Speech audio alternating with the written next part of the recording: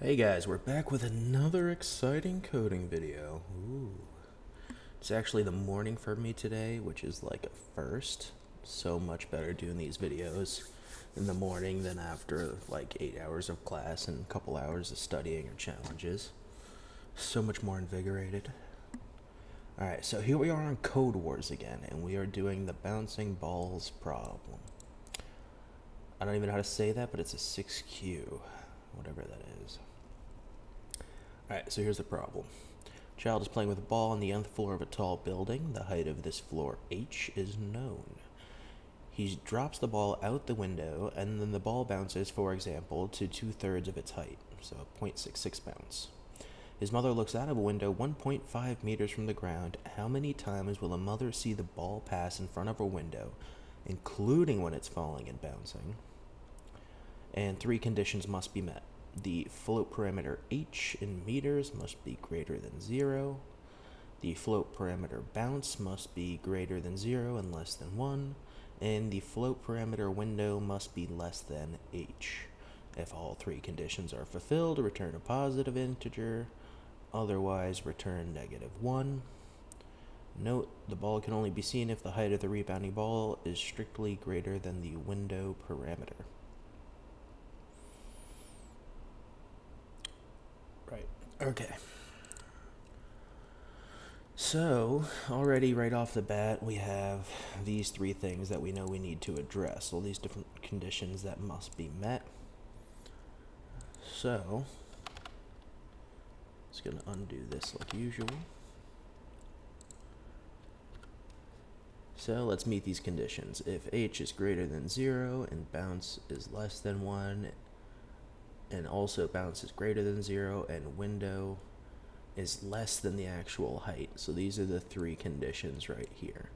So if all these things are true, we'll continue on to our equation. Otherwise, we're going to go ahead and return -1. So now how can we do our conditions? So we know he's going to be dropping the ball, and obviously his height is higher than the window. So we're going to open up a variable called count that's going to store how many times the mom sees it. And we're going to make count equal to 1, because no matter where he is, she's going to see it at least once the first time when he drops it. Then we're going to take h, which is the height that the ball was dropped from, and we're going to multiply it by the actual bounce. So like they'll change the parameter to 0.66 or 1, whatever, and it'll then reduce it to whatever the new height is, which we can then compare that new height to the height of the window. And as long as h is greater than the window, because it did specify here, it must be strictly greater than the window parameter. So as long as h is greater than window, we're going to increase the count by 2. So you might be like, well, what? Why are we increasing the count by 2 and not 1? And that's because the ball is going to go up, and she'll see it, and it's higher than the height of the window, and then it's going to go down, which means that every time that h is greater than the height of the window, that means the ball had to first go up past her and then down past her, so it's increasing by a count of 2. Then after that's all done, we're going to do h equals h times bounce again. So pretty much this first parameter was just to reduce it by the first bounce. So we're letting count equal 1, and then we're re-establishing h as this since it already went down past her, and it's on the point of bouncing back up. Then it's comparing that in the while statement, proving true and coming through, and then we have to do it again because now the ball's going to hit the ground again, and we need a redefined h to pass back in up here to see if it's still greater than the window after the next bounce. And we need that to return count. Great. So that's it. It's a pretty simple one.